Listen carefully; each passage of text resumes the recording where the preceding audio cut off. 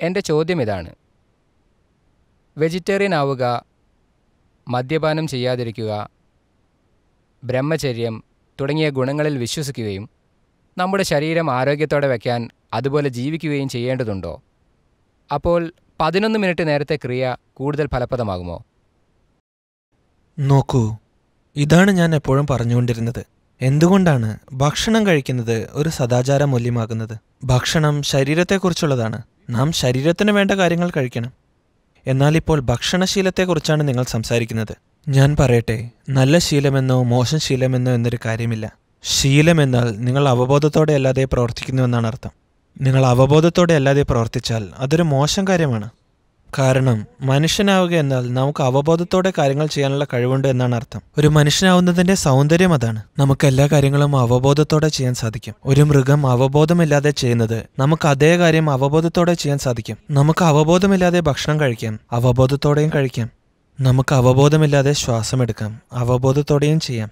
നാം ചെയ്യുന്ന എല്ലാ കാര്യങ്ങളും നമുക്ക് അവബോധത്തോടെ ചെയ്യാൻ സാധിക്കും. നമ്മളൊരു കാര്യം അവബോധത്തോടെ ചെയ്യുന്ന നിമിഷം പെട്ടെന്ന് ആ മനുഷ്യൻ വളരെയധികം നിർമ്മലവും മനോഹരവുമായി കാണപ്പെടും.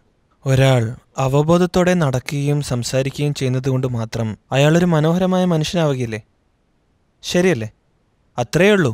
പിന്നെ എന്തിനാണ് അതൊരു നല്ല കാര്യമാണെന്ന രീതിയിൽ ശീലങ്ങൾ വളർത്താൻ ശ്രമിക്കുന്നത്? ശീലം എന്നാൽ സ്ഥിരമായ യാഥാർത്ഥ്യമെന്നർത്ഥം. നിങ്ങൾ ചിന്തിക്കേണ്ട കാര്യമില്ല. നിങ്ങൾ രാവിലെ എഴുന്നേറ്റാൽ അത് സംഭവിക്കും. അല്ല, നിങ്ങളുടെ ജീവിതം യാന്ത്രികമാക്കരുത്. അത് കാര്യക്ഷമതയല്ല, അത് യന്ത്രത്തിൻ്റെ കാര്യക്ഷമതയാണ്.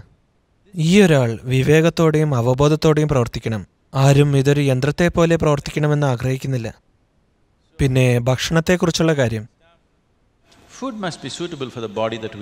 ഭക്ഷണം ഈ ശരീരത്തിന് യോജിച്ചതാവണം. അത് ശരീരത്തിനുള്ളതാണ്. നമ്മൾ കഴിക്കുന്ന ഭക്ഷണം ഈ ശരീരത്തെ നിർമ്മിക്കുന്ന വസ്തുവാണ്. നമുക്ക് വേണ്ട ഭക്ഷണം ഏതാണെന്നത് നിർഭാഗ്യവശാൽ എല്ലാം താറുമാറാക്കിയിരിക്കുന്നു.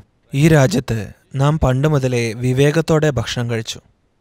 എന്നാൽ ആയിരക്കണക്കിന് വർഷത്തെ ആക്രമണങ്ങൾ എല്ലാതരം ഭക്ഷണ സംസ്കാരങ്ങളെയും കൊണ്ടുവന്നു. ഇന്ന് നാഷണൽ ഡയറ്റ് പിസയോ പാസ്തയോ ആണ്. അതിലേതാണ് മുന്നിലെന്ന് എനിക്കറിയില്ല. രണ്ടും മത്സരിക്കുകയാണ്. അപ്പോൾ നമുക്ക് ഭക്ഷണത്തെക്കുറിച്ചുള്ള വിവേകം നഷ്ടപ്പെടുകയാണ്. തീർച്ചയായും ഏറ്റവും യോജിച്ച കാര്യം ഏതാണെന്ന് നോക്കേണ്ട സമയമായിരിക്കുന്നു. ഞാൻ ഭക്ഷണത്തെക്കുറിച്ച് പറഞ്ഞാൽ അതൊരു നീണ്ട പ്രക്രിയയാണ്. എന്നാൽ നിങ്ങൾ ഭക്ഷണം കൊണ്ട് പരീക്ഷണം നടത്തി നോക്കണം.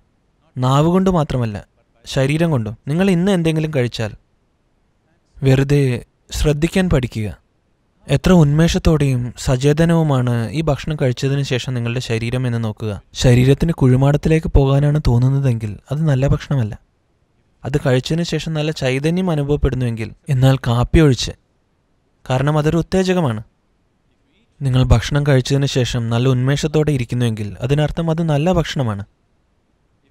നിങ്ങൾ എന്തെങ്കിലും കഴിച്ച് നിങ്ങൾക്ക് മന്ദത അനുഭവപ്പെടുന്നുവെങ്കിൽ അതിനർത്ഥം ശരീരം അത് ഇഷ്ടപ്പെടുന്നില്ല. അതുകൊണ്ടാണ് മന്ദത ഉണ്ടാവുന്നത്. അപ്പോൾ ഇതുകൊണ്ട് തന്നെ ഈ ഒരു വസ്തുത പറയാനുള്ള വളരെ ലളിതമായ വഴിയാണിത്.